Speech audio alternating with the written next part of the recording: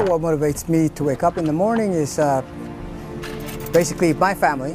Like, I got to provide for my family, but also the Marine Corps, the job that I have and the lifestyle that I have in the Marine Corps. I get to PT and I get to lead, mentor, and inspire Marines. That's what gets me up early in the morning. My name is Master Gunnery Sergeant Milton. I'm the Operations Chief for Camp Blaz. My MOS right now is 0399. I started off as a mortarman, 0341 mortarman.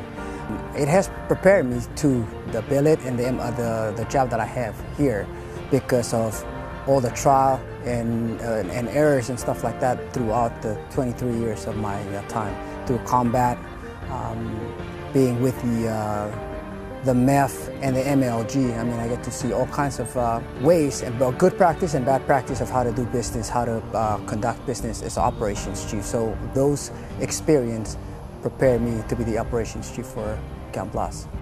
My grandmother used to tell us about how bad the occupation was. Every time that she mentioned the liberation and how they got liberated, the Marines always came up. So I grew up thinking that Marines were the only people with guns going out there and liberating civilians that cannot defend themselves. So growing up, I wanted to join nothing but Marines.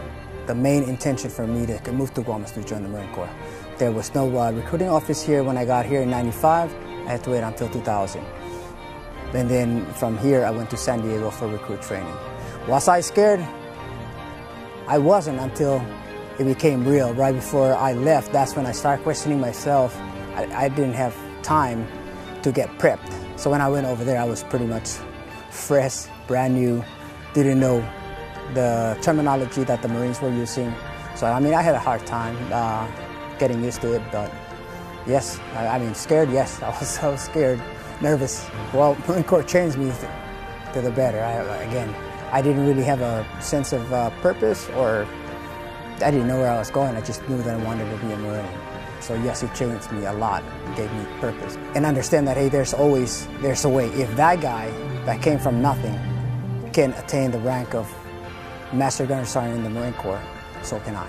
But I think it is important because it shows people that are going through what I went through, to understand that, hey, today is a bad day, but what I do today can positively affect me in the next couple of days, the next couple of years, or a couple of decades from that day.